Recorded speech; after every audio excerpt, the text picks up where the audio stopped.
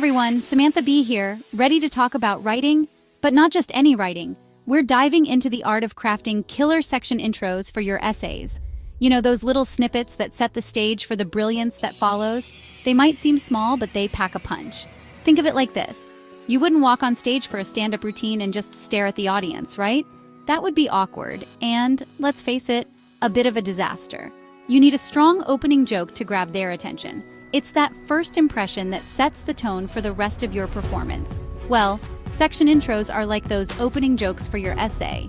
They are your chance to hook your reader, to make them sit up and take notice of what you have to say. They tell your reader what's coming next and keep them hooked on your every word. It's like giving them a sneak peek of the awesomeness that's about to unfold. Trust me, a strong intro can make all the difference between a snooze fest and a page-turner. Imagine your reader, eyes glazing over, struggling to stay awake. Now, imagine them wide-eyed, eagerly flipping pages. That's the power of a great intro. So buckle up, grab your thinking caps, and let's get this writing party started. We're going to dive deep into the anatomy of an essay, breaking it down piece by piece. We're about to break down the anatomy of an essay and show you how to write intros that'll make your teachers go, "Wow, this student actually knows what they're doing." We'll explore different techniques from using quotes and anecdotes to posing questions and setting up scenarios. Each method has its own charm and can be the perfect fit depending on the topic and tone of your essay. We'll also look at some common pitfalls to avoid. For instance, starting with a cliché or a vague statement can be a real turnoff. Instead, aim for something specific and intriguing. Your goal is to make your reader curious, to make them want to read on. And don't worry, we'll give you plenty of examples to illustrate each point. By the end of this, you'll have a toolkit of strategies to craft compelling section intros that will elevate your essays to the next level. So, are you ready to transform your writing? Let's get started and turn those essays into masterpieces that will leave a lasting impression. Happy writing! First up, let's talk about the opening act, the essay introduction. This is your chance to set the stage, introduce your topic, and give your reader a sneak peek of the brilliance that's about to unfold. Think of it like the first few minutes of a full frontal episode. We gotta grab your attention and make you want to stick around for the whole shebang. A good introduction starts broad and gradually narrows down to your specific thesis statement. It's like setting up a joke.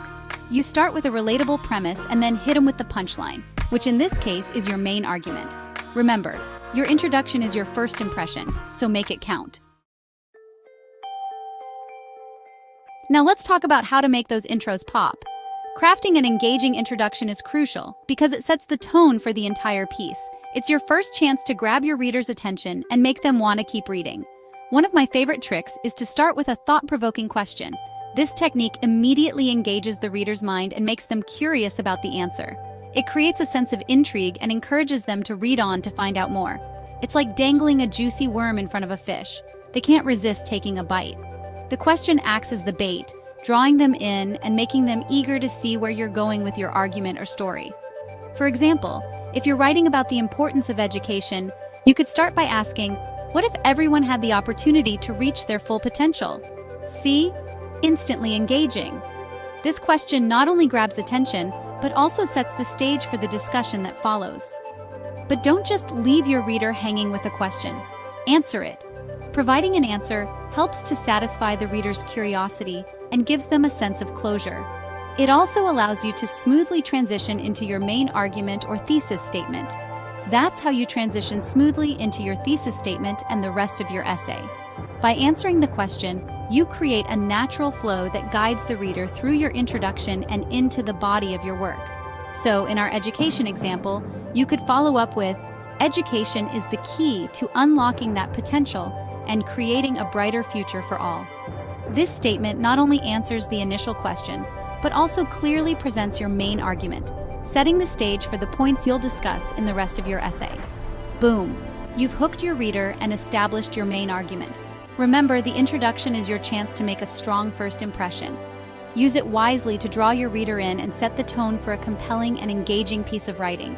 By starting with a thought-provoking question and providing a clear answer, you can create an introduction that captivates your audience and makes them eager to read more.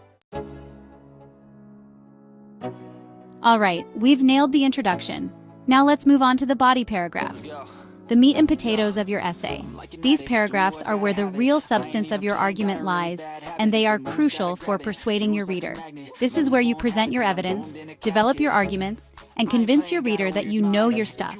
It's not just about stating facts, it's about weaving them into a compelling narrative that supports your thesis.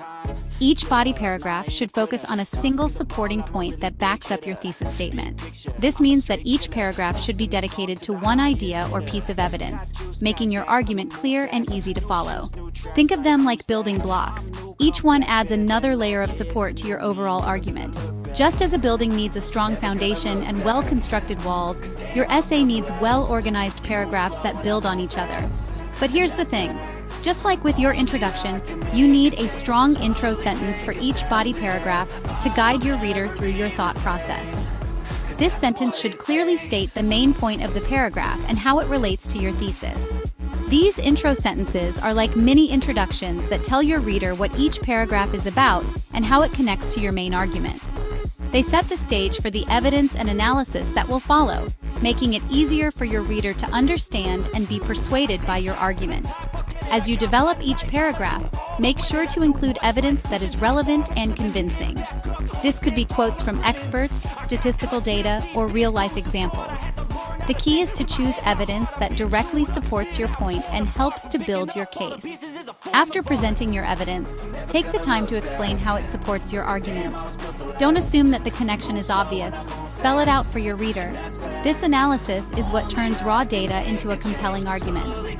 Finally, wrap up each paragraph with a concluding sentence that reinforces the main point and ties it back to your thesis. This helps to ensure that your essay is cohesive and that each paragraph contributes to your overall argument.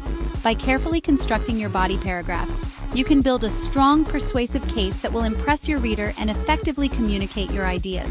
So take your time, plan your paragraphs, and make sure each one is a solid building block in your essay.